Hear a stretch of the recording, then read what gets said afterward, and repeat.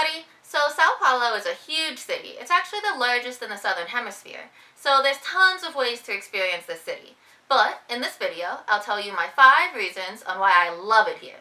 1. Nightlife and music. So you'd be missing out if you went to Brazil and didn't at least try the nightlife and dancing scene. So I came to São Paulo to visit my friend Joanna, and she loves this bar called Intrepid. You can go to Intrepid, share some beer, drink some cocktails, but then in the night, once it closes down, the whole street turns into this huge street party.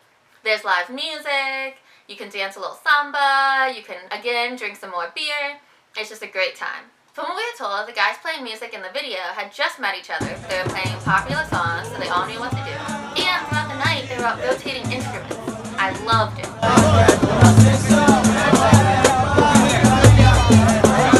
And of course, there's tons of other nightlife scenes in São Paulo to try out. 2.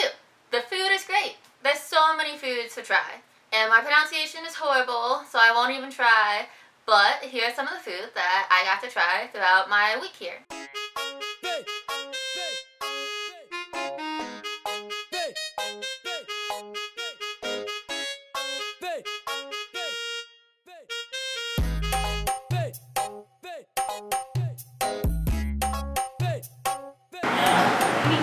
Went to get home and get you like scissors, but like then it's kind of like shameful.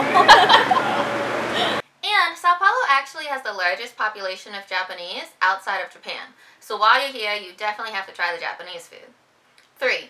So hands down, Carnival is an amazing part of São Paulo. I'm going to do an entire video just on Carnival. So Carnival is celebrated throughout the entire country of Brazil.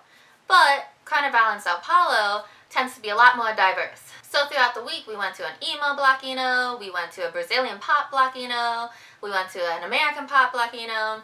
There's all different kinds of music, and it was just a lot of fun. 4. So I also like São Paulo for its political activism. So yeah, it's controversial, and maybe it's just the areas that my friend and I were going to throughout the city, but these movements are things that I care about too. You could see the Me Too movement prevalent on t-shirts with people walking around. You could see lots of LGBTIQ pride, and you could even see political movements in the street art. 5. So that leads me to my final point.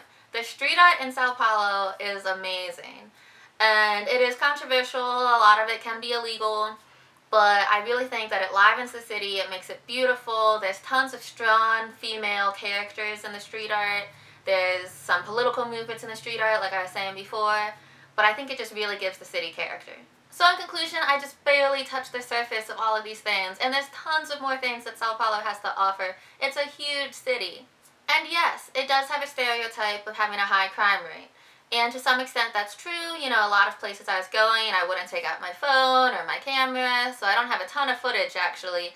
But on the days when my friend had to go to work and I was exploring the city on my own, I was always safe as a solo female traveler. I was able to navigate the city pretty easily. And yeah, like all cities, some parts of the city are better than others. But overall, I would suggest checking out this city and enjoying all it has to offer. Check back next week to learn more about São Paulo and watch another video.